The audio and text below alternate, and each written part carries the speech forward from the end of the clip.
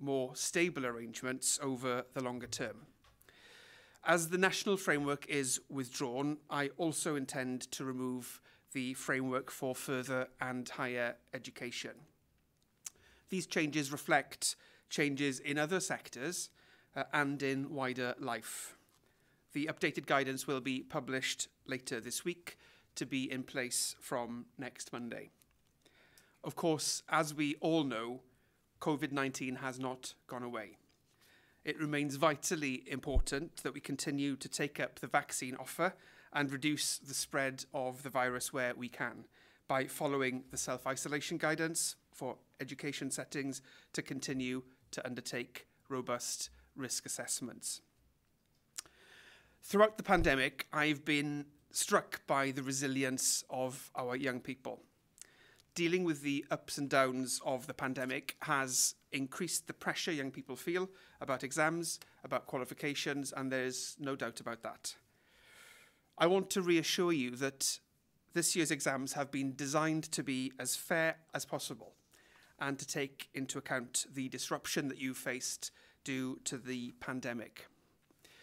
There is lots of support available to help you prepare, and there will be support to guide you after you've sat your assessments, especially if you're not sure what to do next. For those learners whose motivation has been impacted by the pandemic and maybe feel overwhelmed or disengaged with education, remember that you are not alone.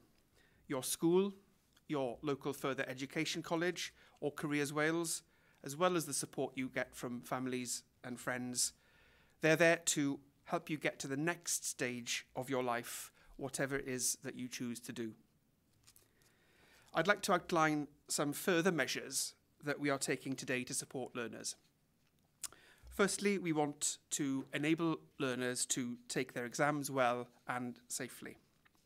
The Minister for Health and I have agreed an exception for those who have recently tested positive, but who feel well enough to sit their exam. Learners who are due to sit an exam can start testing on day 3 and 4 of their isolation period.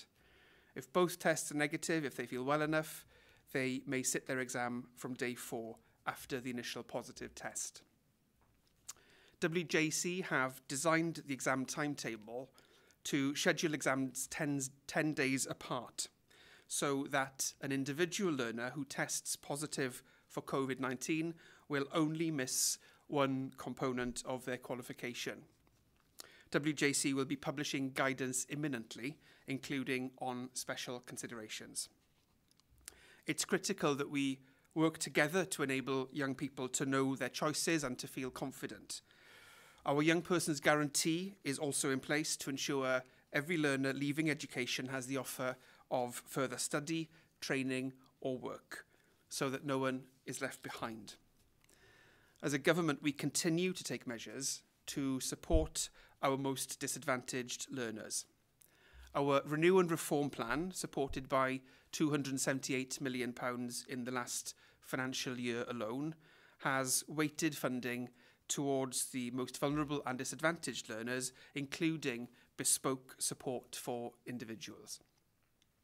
Exam appeals usually include a charge.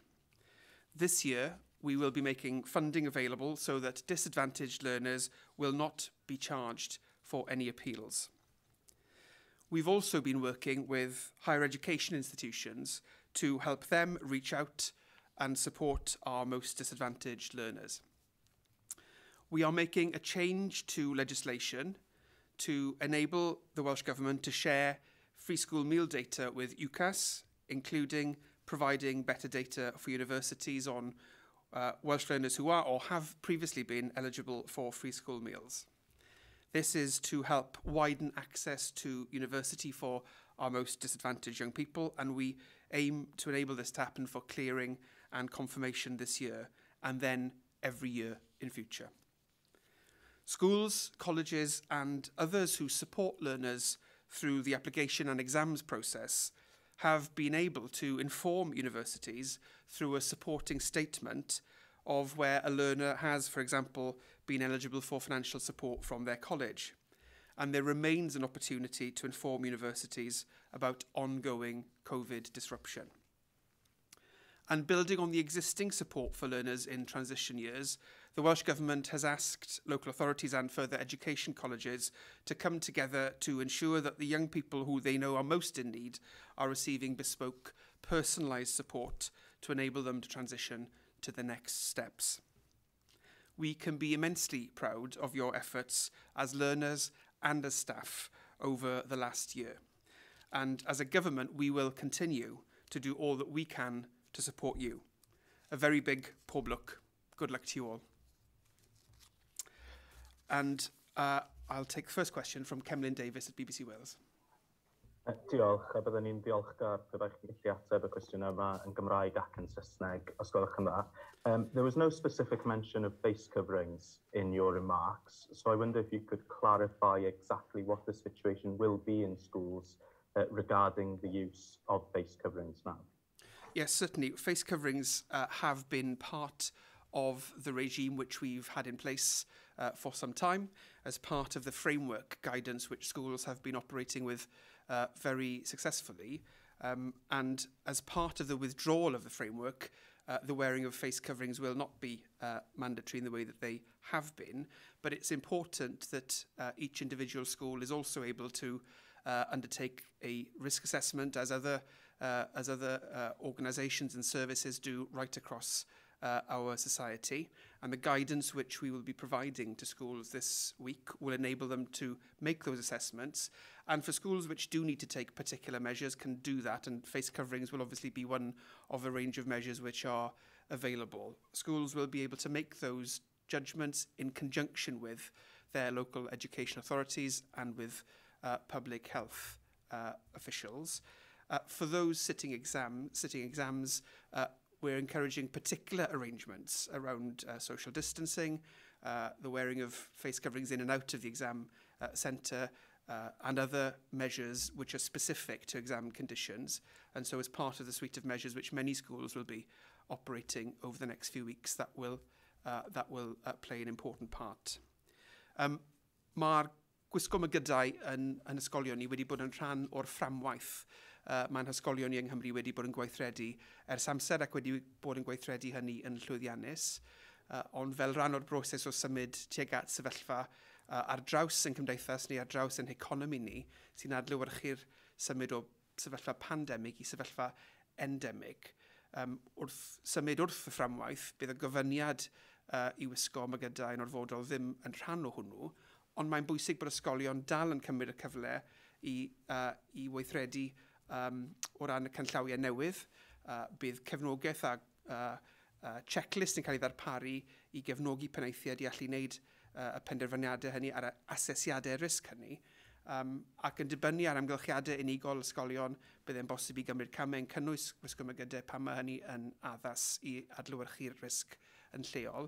Bydd trefniadau penodol yn cael ei wneud o ran amgylchiadau aroliadau, o ran pellau cymdeithasol, gwisgo mygydau i fynd mewn ac allan o'r ystafell, gwyntyllu a'r mesurau eraill byddwch chi'n disgwyl i'r sefyllfa honno. Felly bydd y mesurau hynny yn cael ei gweithredu yng nghyd-destun aroliadau dros yr wythnosau nesaf. Diolch. You've said in the past that you'd be keen to scrap rules affecting children as soon as possible. So I wonder then if you could explain why it's taken so long for you to reach this point where actually schools have ended up playing catching up with the rest of society. Well, we have been very clear with our partners in the education system. We work very collaboratively with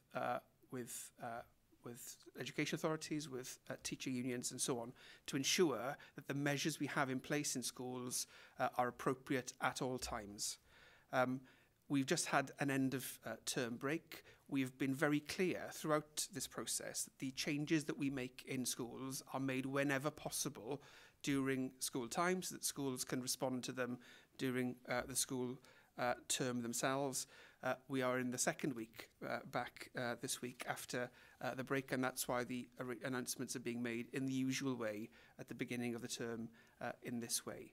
As I say, The changes reflect the journey that we are on across society, shifting from the pandemic to the endemic stage, and it's in that context that it's appropriate to move from the framework into broader guidance for schools and settings.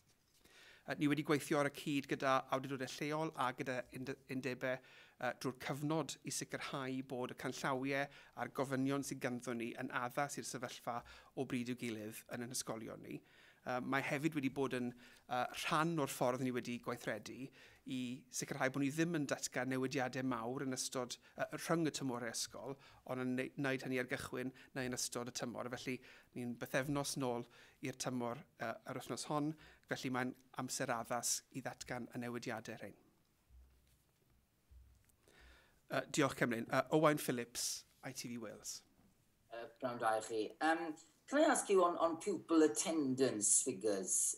Some very low attendance figures at the moment, well below the 95% target that you have. Do you accept that there are some pupils out there who've lost the habit of simply going to school? Well, actually, I'm making a statement in the Cynhadledd this afternoon, Owain, in relation to attendance generally. As you will know, I commissioned a review at the end of last year, which has been very helpful in guiding our response in relation to attendance. And we are very concerned that particular year groups and particular cohorts of learners have been more likely, in some cases very much more likely, than others not to be in school. So I'll be outlining in the chamber this afternoon a set of measures in response to that. It is very clear that learners should be in school and that parents and carers should be encouraging learners back into the classroom where they can learn with their peers safely, face-to-face. That is the best place for them to be. I do recognise, of course, that the challenges and circumstances of the last 2 years have, been very, very challenging for many learners. But as we move from that pandemic to the endemic stage, I want to encourage learners back into the classroom, and I'll have some specific measures to announce in the Cynhadledd later on today.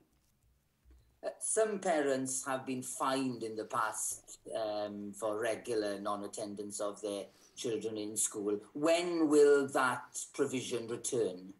Well, as you know, we have not at any point changed the law in relation to the regime around fixed penalty fines.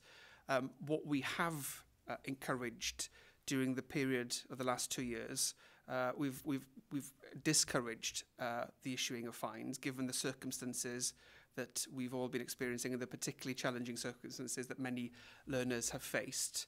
But one of the things I will be saying in the Cynhadledd this afternoon is that we are now asking local education authorities to revert to the pre-COVID guidance in relation to the issuing of fines. Now, it is still the case that they should only be used as a last resort when all attempts to engage with families in the range of ways that we have been exhausted. And you will also be aware that I've recently committed additional funding to recruit family engagement officers in Wales to increase our ability to have bespoke relationships with families and to engage in particular ways where learners have been persistently absent. But I'll have more to say about that later on in the chamber today. Abi Wittick, Wales Online. Thank you, Minister. You've said that fines will only be used now as a very last resort. And I just wondered what measures will be tried before those fines will be imposed, how much those fines will be, and also what kind of support you're going to give to schools to bring those children back. We've heard a lot about huge rise in mental health, behavioural problems. What support will be given to schools, and what is a last resort? What will be tried before they're fined? Well, as I mentioned in my answer to Owain, Abi, just a moment ago, we have always asked for fines to be a question of the last resort. There's a very well established set of practices which predate COVID, where very understandably people want to use fines only when everything else has proven unsuccessful. So in accordance with that pre-COVID guidance, we would expect all the usual ways of engaging with families to be continued. As I say, we've supplemented the support available to schools to recruit family engagement officers in order to strengthen their ability to do that. We all know how challenging the last 2 years has been, and so we will always want to make sure that we are working with families, with learners, to encourage their return to school. But in this very small number of cases where that isn't possible and where there isn't an underlying reason for that, we feel now is the right point to make that, to revert, if you like, to the pre-COVID practice. Sure, but I mean, as we all know, so more than 1 in 10 children are still not in school. So what is your message to parents and carers who aren't sending their children in? What would you say to them? I want parents and carers to send their children to school. Everything we know, and it's certainly been highlighted over the last 2 years, is that children learn best when they are together with their peers, learning with their teachers face to face in that classroom setting. We are very clear about the many adverse effects that children and young people have felt by not being able to be in that environment enough, if you like, because of the necessary actions that governments everywhere have had to take in relation to COVID. So we want to encourage parents and carers and learners to be back in the classroom, learning with their peers, face to face with their teachers and lecturers. Diolch, Abby. Tom Magner, Carers World. Good afternoon, Minister, and thank you for taking my questions. I'd like to, if I may, draw on your expertise as a former Counsel General for Wales, appreciate as a bit of a quantum shift from today. On the 1st of July 2020 in the Senedd, you said, and I quote, "The Welsh Government continues to ensure the protection of these rights, that is, human rights, throughout the management of the COVID-19 crisis." Now, the Older People's Commissioner for Wales and others have since raised concerns that this was not the case. Do you still believe that the Welsh Government respected human rights, particularly of the elderly, through the actions taken so far? Yes, Tom, I do. The judgments which the government has taken at all points have had at their core an assessment of the impact on the rights of individuals. And throughout the pandemic, there has been the requirement to analyse any potential step which the government is taking from the perspective of the rights of those affected has been central to our judgments throughout. We're a government which is committed to human rights, so we've done our best at all times to reflect that in the very difficult decisions which have had to be taken over the course of the last 2 years. Thank you for that. You'll be aware of the High Court judgment involving hospital and care home working in the pandemic in England, a judgment that decided at least one official policy was unlawful. If it later transpires that the Welsh Government had acted unlawfully in any way, there's no suggestion that it did. In that hypothetical situation, how would that alter your view on respect for human rights? Thank you. Well, Tom, I'm not sure. I think the point you're making is a specific point in relation to particular court action, as you say, in relation to England. The point I made in response to your earlier question, very much remains our priority as a government. We have consistently weighed very carefully in the balance throughout the impact on individuals' rights of the various steps we've been called on to take as a government by the circumstances in which we've all found ourselves. And I'm absolutely clear that that has been a priority for the government throughout at all stages. Thank you. Harry Hansen, That's TV. Thank you. Good afternoon, Minister. I wanted to ask you about a recent study, which some of my viewers have brought to my attention. It's a study by Swansea University that found that only 53% of secondary schools in Wales are offering proper education around menstruation.